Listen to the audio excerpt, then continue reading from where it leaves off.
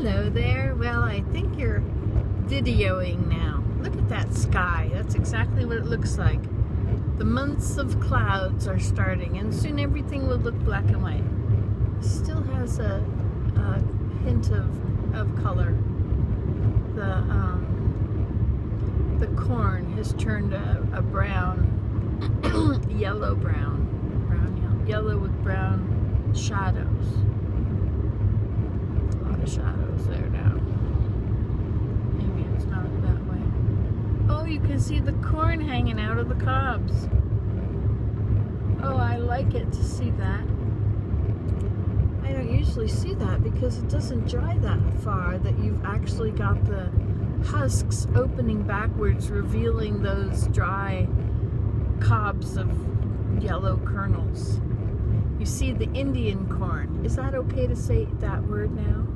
Did I just make a faux pas?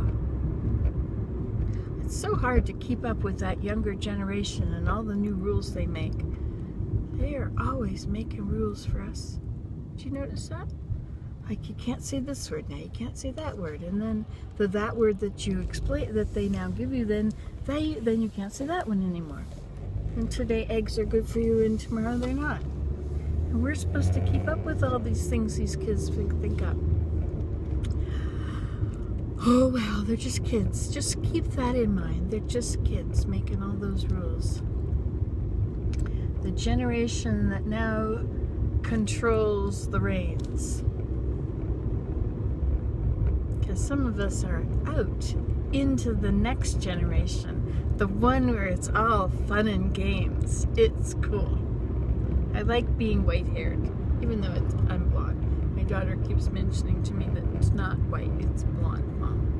Well, if it's blonde, then why is it that all these old men keep smiling at me or nodding at me when they see me? I mean, these are old men. Old men.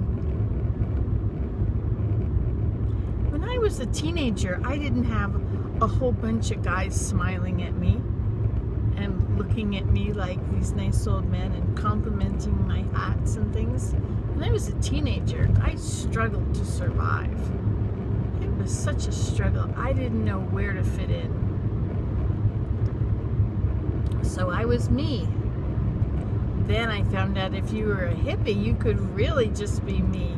You could just, that it was okay to just buck the system that told you that you had to look a certain way and act a certain way and be a certain way. And you could just be yourself. It was so cool. Follow the beat of your own drummer. What a novel idea. That did not exist before that time. Well, there were beatniks. Not sure about the beatniks. I always thought of myself as a beatnik and not a hippie. Hippie was sort of what the generation called you, was a hippie. And it was sort of its own social network to be a hippie.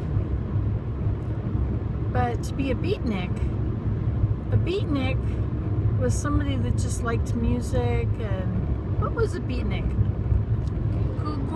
Google that for me, please.